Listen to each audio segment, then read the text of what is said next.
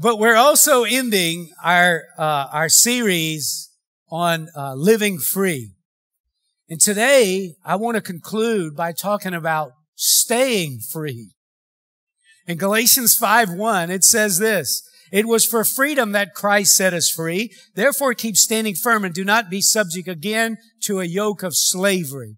Now, Paul is speaking to the Galatian church when he writes this, and he's obviously addressing Christians, and Paul warns them to keep standing firm and not to be subject again to a yoke of slavery. He says to the Galatians, be very careful that you don't go back and you don't lose your freedom. And so, something very interesting happened. The Galatians were trusting in their works of salvation to get free, and then they learn about salvation by grace through faith in Jesus Christ, and they got liberated. And then they wanted to go back to the old way. And that's why Paul says, don't go back into bondage again. How many of you know that just because you got free doesn't mean you're going to stay free? You could go back into bondage. Amen?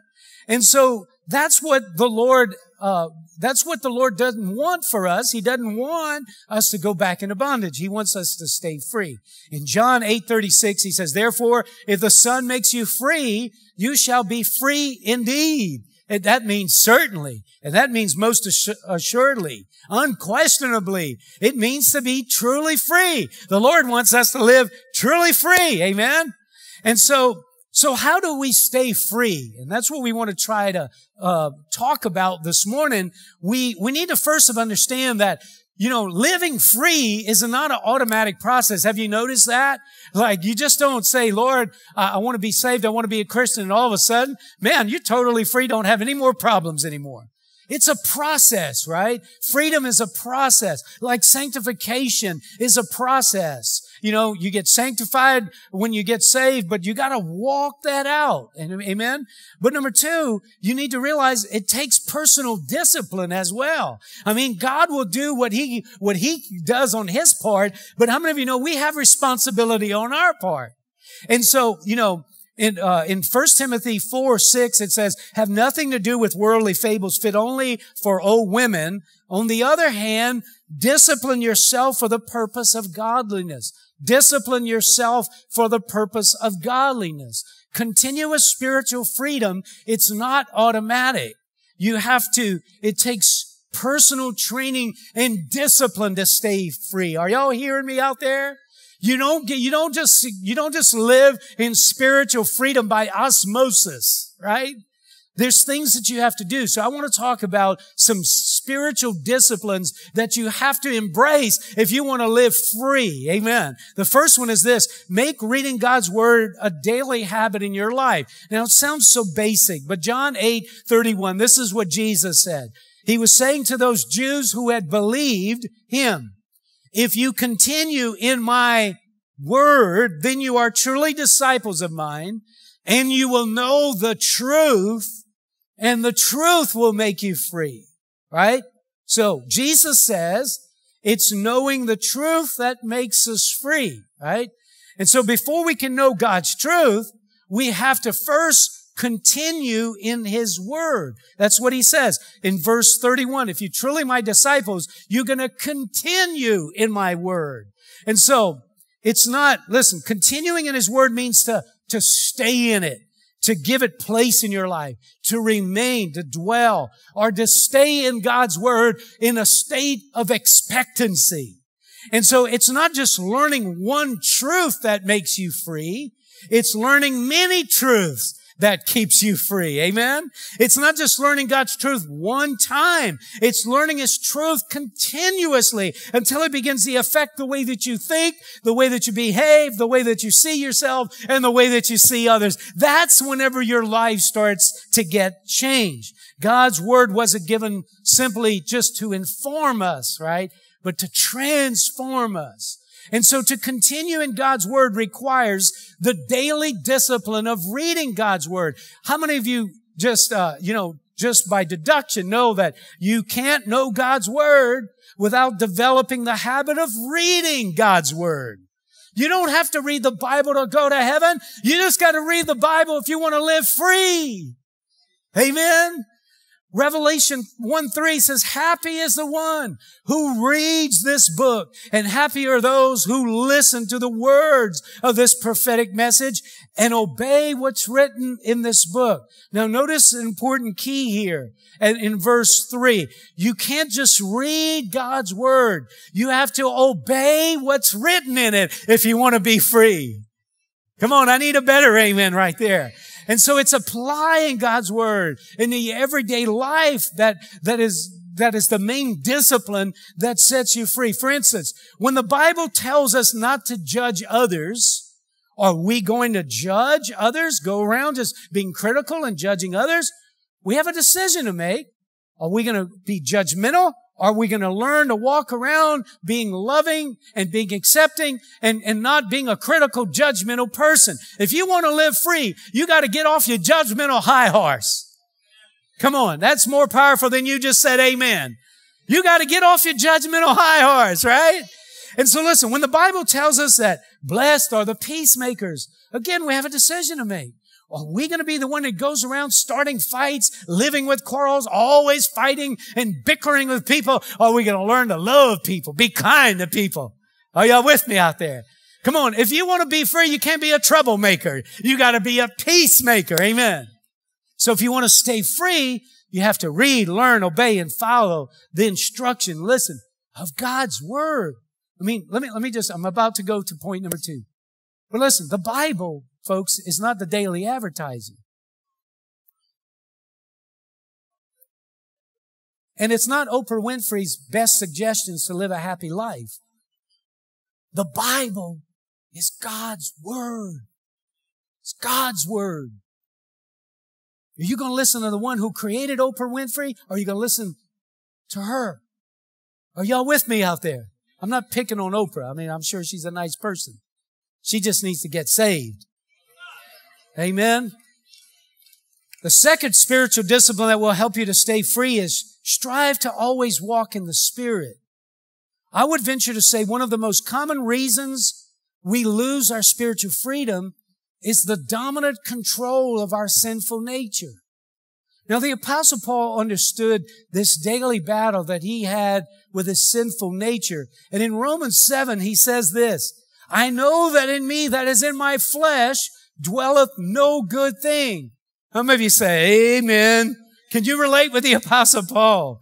The battle within our sinful nature is real, isn't it? And it keeps you from experiencing spiritual freedom. Galatians 5:19 says, when you follow the desires of your sinful nature, the results are very clear. Sexual immorality, impurity, lustful pleasures, idolatry, sorcery, hostility, quarreling, jealousy, outburst of anger, selfish ambition, dissension, division, envy, drunkenness, wild parties, and other sins like these. My goodness, is that a list? Let me tell you again, as I have before, that anyone living that sort of life will not inherit the kingdom of God. And listen, anytime we allow our sinful nature to dominate or to control our life, we're going to live in a constant state of bondage and sinful slavery. Amen? It's following our sinful nature that drags us into sexual immorality and impurity and all this stuff that it was just mentioned. It's our sinful nature. Listen, the only way to overcome your sinful nature is to learn to walk in the Spirit. Galatians 5:16. I say, let the Holy Spirit guide you, guide your lives. Then you won't be doing what your sinful nature desires. One of the roles of the Holy Spirit is to keep us from doing what our sinful nature craves. How many of you know if you just gave into your sinful nature, we would have a ministry down at Lafayette Parish Correctional Center and Angola, right?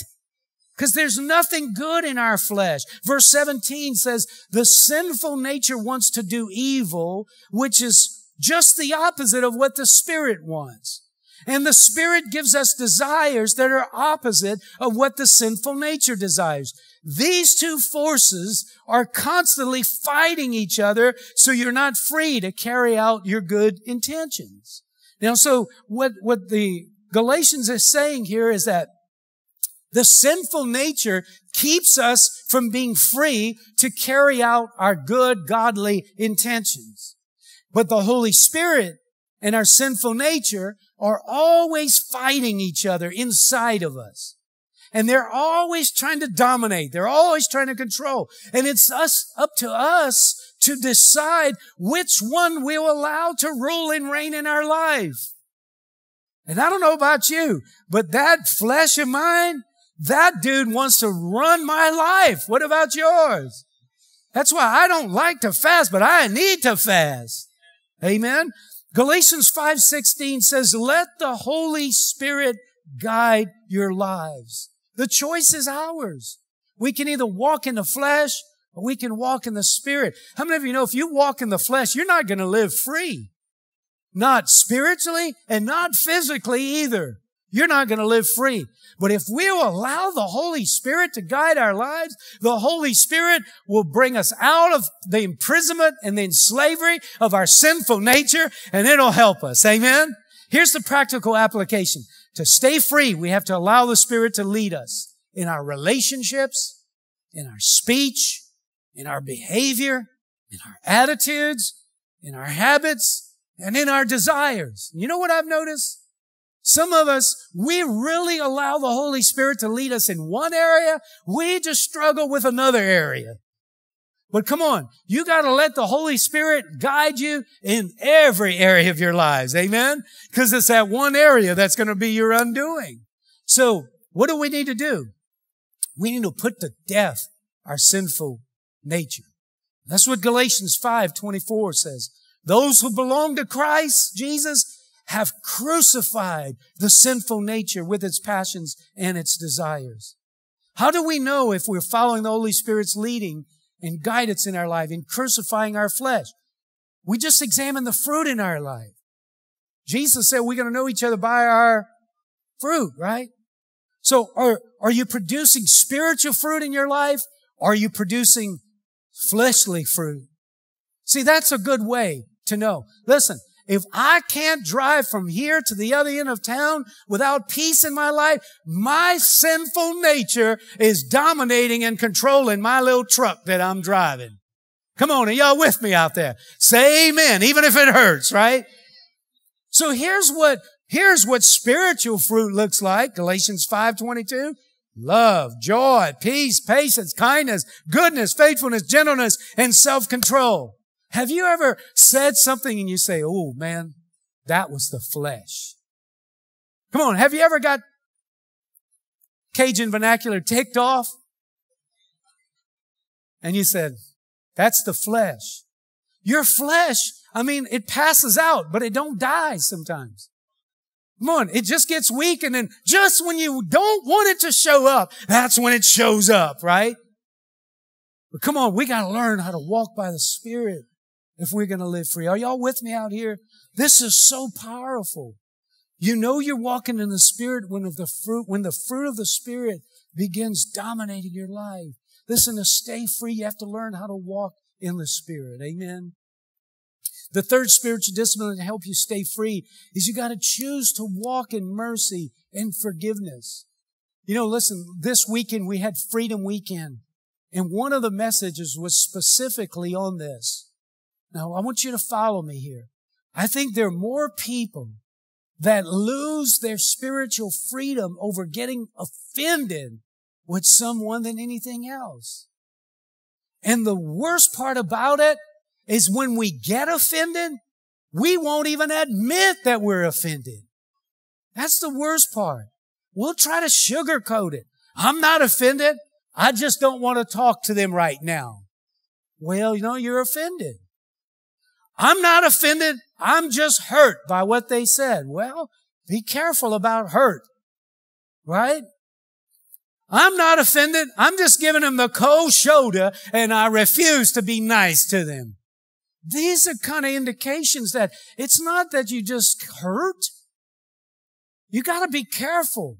In fact, I'm just telling you, if you want to continue to live in freedom, you have to learn to quickly forgive those that cross you the wrong way. Amen? Somebody said, if somebody rubs you the wrong way, turn the cat around. You know, I don't know where that's not my notes. I think it's funny though. Ephesians 4:26. In your anger, do not sin. Do not let the sun go down while you're still angry, and do not give the devil a foothold. Now listen, you can know this principle, and man, it just takes a perfect storm. And oh my Lord, we are off to the races, huh? And so we know that anger comes as a result of being mistreated, hurt, wronged by another person. And we know that if we don't allow it to be dealt with, it gives the devil an opportunity. Because the problem with anger is it turns into resentment and bitterness, and it'll enslave you. You know, 2 Corinthians 2:10 says, when you forgive this man, I forgive him too. And when I forgive whatever needs to be forgiven, I do so with Christ's authority for your benefit, so that Satan will not outsmart us. For we are familiar with his evil schemes.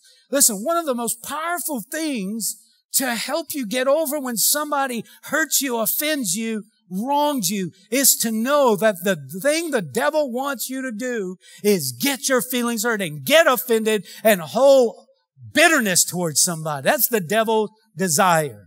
One of Satan's major schemes and ways to outsmart us is to lure us into the bondage of unforgiveness. So to stay free, we got to learn to be quick to extend mercy towards others and forgive them. Amen? To quickly forgive is important. And the Bible says, don't let the sun go down and give the devil. You know what I found? It's a lot easier to forgive if I forgive right away than if I nurse that thing a while. Because the more I nurse that thing, the stronger it gets. Have y'all noticed that? So listen, the longer you wait to forgive, the harder it is to forgive. Now, how do we forgive? You got to extend mercy. That's how you forgive.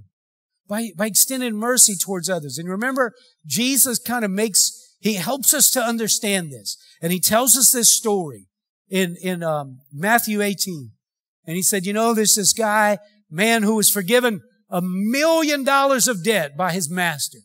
But then he turned right around and he wouldn't forgive his fellow servant like a $5 debt. And so, although the servant was forgiven so much, he had no mercy towards the person that just owed him $5. I'm paraphrasing, but that's kind of similar to what Jesus was saying. In Matthew 18:32, then summoning him, the master said to him, you wicked slave, I forgive you all this debt because you pleaded with me. Should you not also have mercy on your fellow slave in the same way I had mercy on you? And his Lord was moved with anger and handed him over to the torturers, or one translation says the tormentors, until he should pay all that was owed him. My heavenly Father, who? My heavenly Father will also do the same to you if each of you does not forgive his brother from your heart.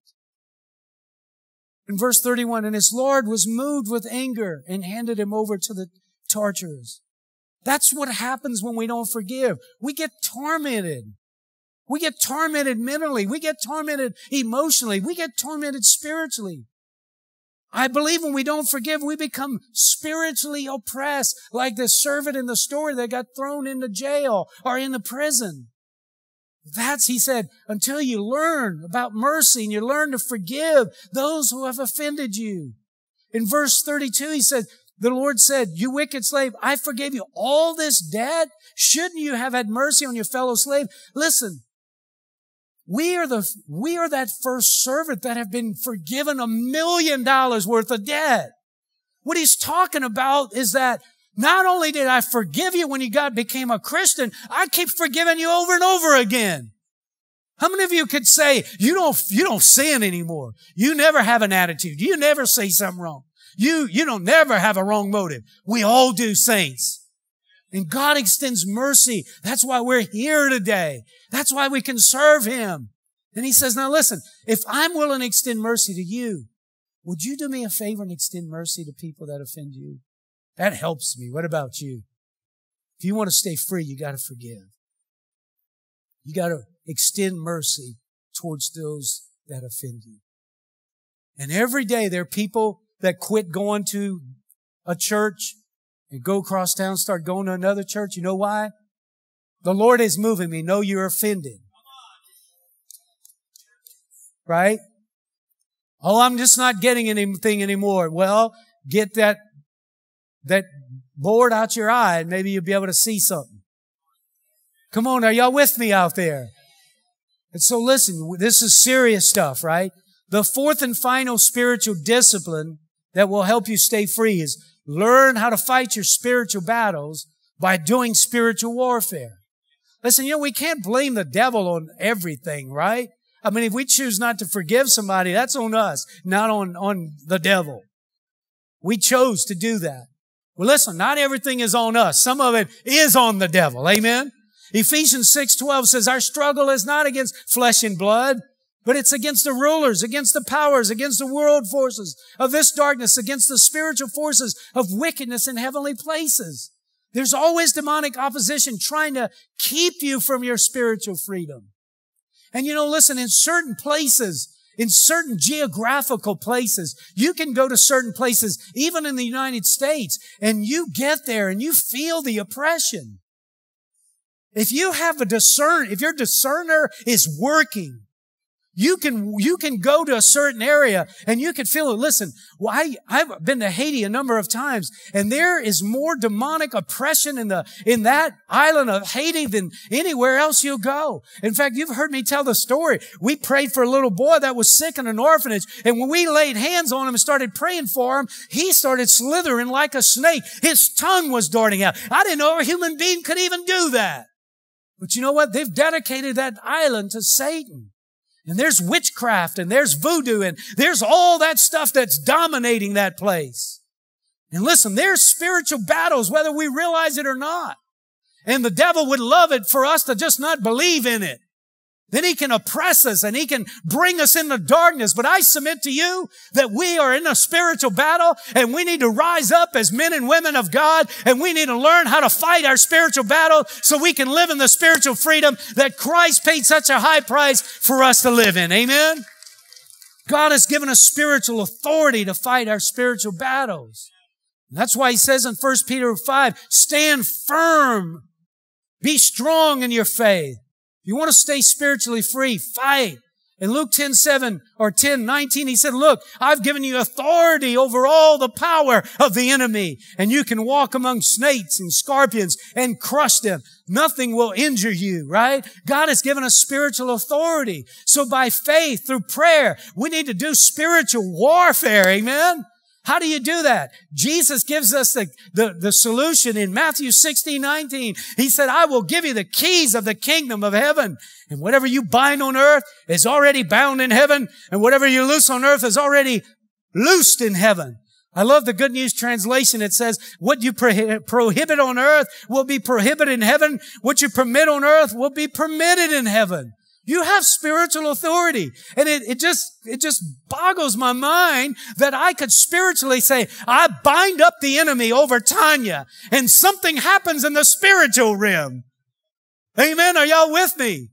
And that she could pray for me and say, I loose the Spirit of God over Todd, and the Holy Spirit comes on me in a greater way. That's what spiritual authority is all about. Amen.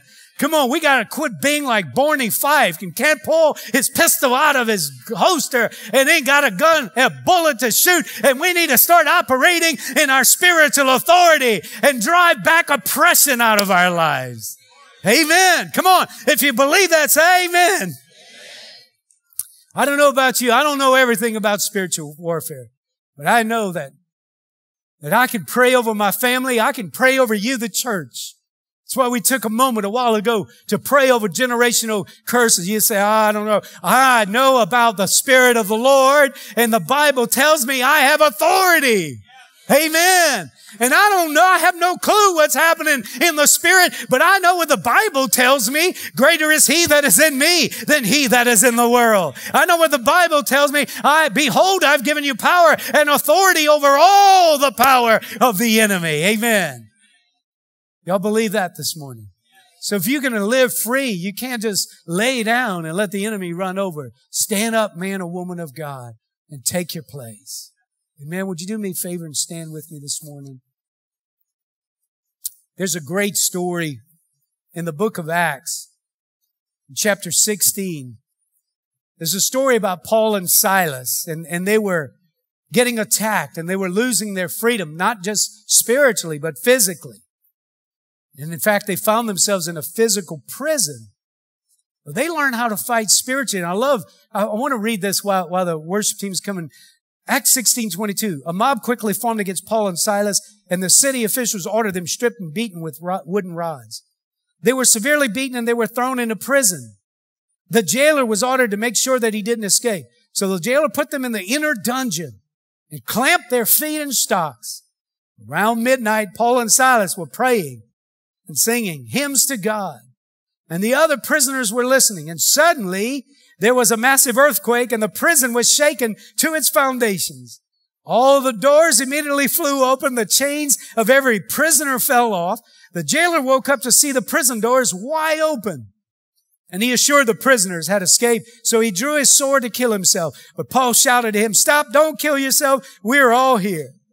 The jailer called for the lights and ran to the dungeon and fell down trembling before Paul and Silas. Then he brought them out and asked, "Sirs, what must I do to be saved?" I love that story. Isn't that a great story? Here's a picture of someone who learned how to stay spiritually and physically free by learning how to do warfare. Would you do me a favor and would you just close your eyes with me for just a moment? See, you can't do spiritual warfare until you have the authority of God, and you can't have the authority of God until you finally surrender to God. The Bible says you got to be born again. You got to repent of your sins. You got to turn from wicked ways. You got to give your life to Jesus. Everyone that's here, that's a believer, that's a Christian, every one of us had to do that at some point in time. Maybe you're here today and you've never done that. Today might be the day that you need to do that. I want to pray a prayer with you if that's you. If you say, "Todd, would you pray for me? I'm ready to give my all to Jesus. I'm ready to surrender to Jesus. We're not going to embarrass you or do anything to, mess you up. We just want to pray for you." If that's you, would you just lift your hand and say, "Todd, pray a special prayer for me. I'm ready to surrender. I'm ready to give my life to Christ." Just raise your hand. Just raise your hand and just hold it up and say, "Todd, pray for me. I want to be saved. I want to be born again." Thank you, sir. I see your hand. Anybody else? Right here. Thank you, sir. I see your hand. Right here, sir. I see your hand. Come on. This is your moment. This is your chance. Right here, ma'am. I see your hand. This is your opportunity. Right over here, sir. I see your hand. Just give. Come on. This is it. Let's pray this prayer today. Let's pray together. Say, "Lord Jesus, thank you for dying on the cross. Thank you for shedding your blood so my sins could be forgiven. Lord Jesus, I ask you to forgive me. I ask you to cleanse me. I ask you to wash me. I'm sorry. I repent. I'm turning to you. I want to live the Christian life. Lord, thank you for accepting me into your family. In Jesus' name, I pray. Amen. Amen. Now, those of you that raised your hand and you prayed that prayer, it's a big deal, man. Heaven rejoices. There's a card in the pew that said, "I made a decision." If you just take a minute to fill that out, bring it into the lobby, just hand it to the lady behind the counter there. We have a gift, a Bible. If you need one, just tell them I need a Bible. We want to give you some tools to help you get started on the greatest adventure you'll ever embark on in life. The journey with God. Amen? Now listen, the rest of us, come on. It's not just good that we've been set free. We want to live free, right? How do you live free? You got to get your nose in the book. It's God's Word. Read God's Word. If you continue in my Word, you're going to know the truth, and the truth will make you free. Amen. Come on, you got to strive to walk in the Spirit. Don't live in the flesh. Walk in the Spirit. I encourage you, look in Galatians 5. Look at the different fruit. And when you find yourself operating in the wrong kind of fruit, choose right there. No. I'm going to walk in the fruit of the Spirit. Amen. And then choose to walk in mercy and forgive. Maybe you need to do that today. Maybe you need to forgive. Could you just close your eyes and just lift your hands towards heaven if you have that liberty, if you have that freedom? Come on, whenever you forgive, you quit giving somebody the cold shoulder. You quit snubbing them. When you release somebody from your heart, you can be nice to them. You can be kind to them. The Bible says, pray for your enemies. Come on, that stronghold needs to be broken if you're going to be free. And maybe today, come on, maybe you just need to release somebody this morning. Maybe you need to forgive somebody this morning. And one more time, I just want you to join with me. Let's just do a little warfare. 1 Peter 1:18 says we've been delivered from the futile ways that we've inherited from our forefathers. That's generational curses. And I want to believe with you that every generational curse is broken off of our life this morning. Father, in the name of Jesus, I declare, Lord, that every generational curse is broken off of every family in this church right now. Lord, we put the axe to the root and we say the sins of our forefather are not going to hold us in spiritual bondage any longer. We declare the freedom and the liberty of the Spirit of God. We've been engrafted into the family of God. We're living under a different lineage, and we declare that whom the Son sets free is free indeed. Thank you, Father, for the freedom of the Spirit of God that is being released in this place right now. Lord, I pray in the mighty and in the strong and matchless, merciful name of Jesus, I pray. And everybody that agreed shouted and said amen. Amen, amen, amen. God bless you. If you need prayer, we'll be up here. If not, you're dismissed. Have a great day and enjoy your lunch. Amen.